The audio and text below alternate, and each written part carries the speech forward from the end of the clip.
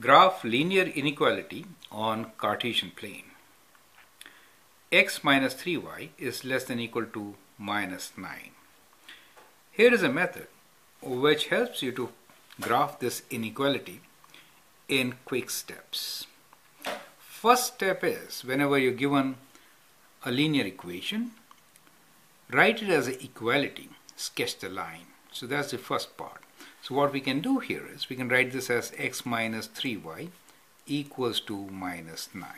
Remember, since the inequality is less than or equal to, line is part of solution, correct? Now to sketch this line, what should we do? We need to find x and y intercepts to sketch this line. That is probably the best method.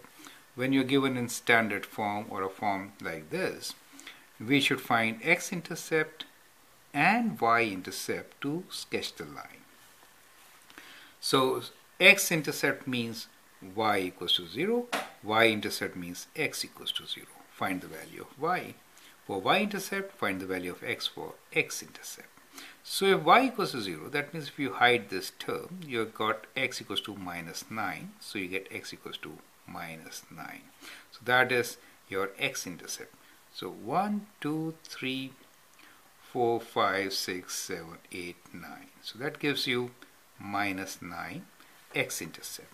For y-intercept, x equals to 0, so you get minus 3y equals to minus 9, y equals to minus 9 divided by minus 3, which is 3. So it is 1, 2, 3. So that is the y-intercept. Now once you join these 2 points, you get your line, which is x minus 3y equals to minus 9, right? So let's join them.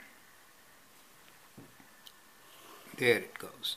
So that's the line which represents x minus 3y equals to minus 9. But the question is what?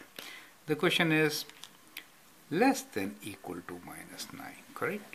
Now less than equal to, that means we need to shade something which is either above the line or below this line.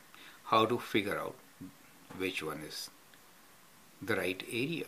For that, what we can do is, we will always do the zero origin test. We'll check if origin is in our solution or not, right? So origin test, whether it is in the solution or not. So if I write origin means this point, right? 0, 0. If I write 0, 0, I get 0 is less than or equal to minus 9. Well, that is incorrect. So origin is not part of our solution. Since origin is not part of our solution, we have to shade in the direction opposite, right? So that including the line, so these points are all included, right? So the line is included, very clear, right? So that is the solution set.